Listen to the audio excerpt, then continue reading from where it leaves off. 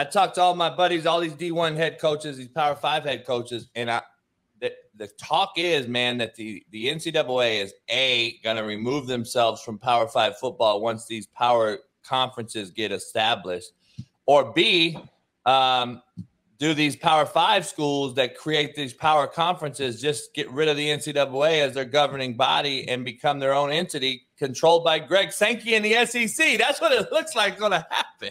Well, the big play is going to be basketball. So basketball, the NCAA is the oversight committee for football and basketball. All this positioning for football will end, and then basketball will be positioned properly. You'll see teams like UConn be brought into leagues simply for their basketball program.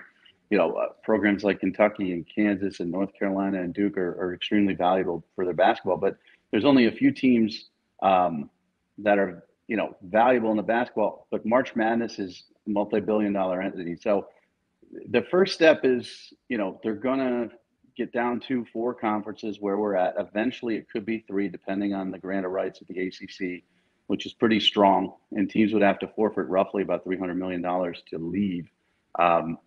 If it gets down to 2 super conferences eventually, or 3 super conferences eventually, then they start to engulf basketball. The NCAA is gone.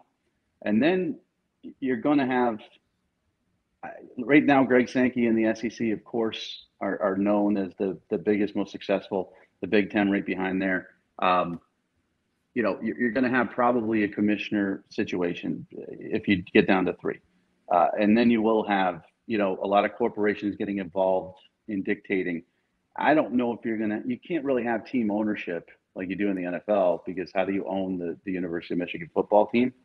And the president at the University of Michigan or Ohio State or USC, all these schools, they make decisions based on bottom line and numbers.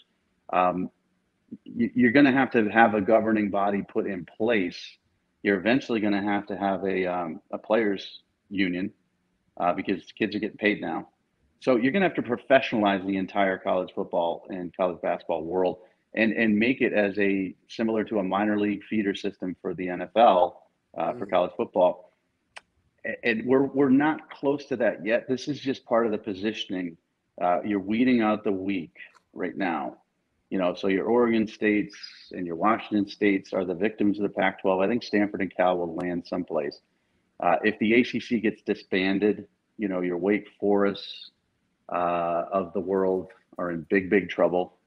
And then it's going to be interesting to see if some teams get sloughed off.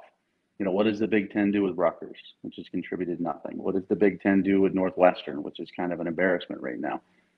Once you start to slough off teams, you get these multiple super conferences, then you can actually make this a professional business organization. The NCAA's probably got about 5 years left, and then they're gone. But who steps in, and how do you govern what's supposed to be academic institutions playing sports?